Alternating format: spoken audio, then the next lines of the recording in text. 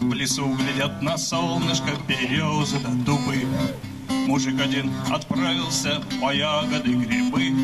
Корзинки напивал он и не мог предусмотреть. Не знал, не думал, что в кустах скрывается медведь. Эх, ноги уноси, ей, Господи, спаси. Мы не желаем, нет, к этому медведю на обед.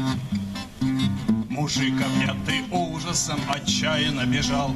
Он бросил все, что было, но медведь не отставал и громко завопил, желая только одного: о, Господи, соделай православным ты его. Эх, ноги уноси, ей, Господи, спаси. Мы ж рода одного, мы не съедаем брата своего. И тут свершило чудо, и медведь пред ним застыл. И крестное знамение он лапой сотворил.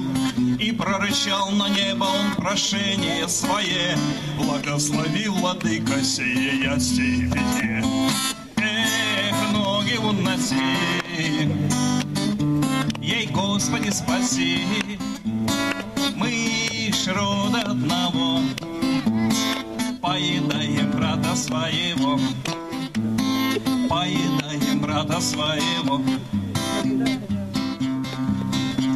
И те, кто хочет кушать, перестали удивлять. Хотят от злобы, зависти или просто так сожрать. И ближнего, и дальнего, и ты запомни впредь, что иногда под маскою скрывается медведь. Под самой доброй маскою скрывается медведь.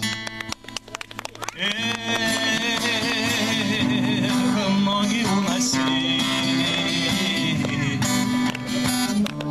ей, Господи, спаси. Мы не желаем, нет, к этому медведю на обед. Эх, ноги уноси, ей, Господи, спаси.